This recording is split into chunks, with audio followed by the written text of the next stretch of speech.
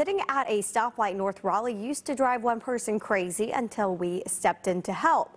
A dangling sign you can see here was hanging by one screw over traffic turning into the North Hills Shopping Center. That driver had concerns it would essentially fall into cars sitting here waiting to make that left-hand turn. Well, some good news. Since reaching out, the city of Raleigh has since secured the sign off Six Forks Road near Lassiter Mill Road. So that is some good news there.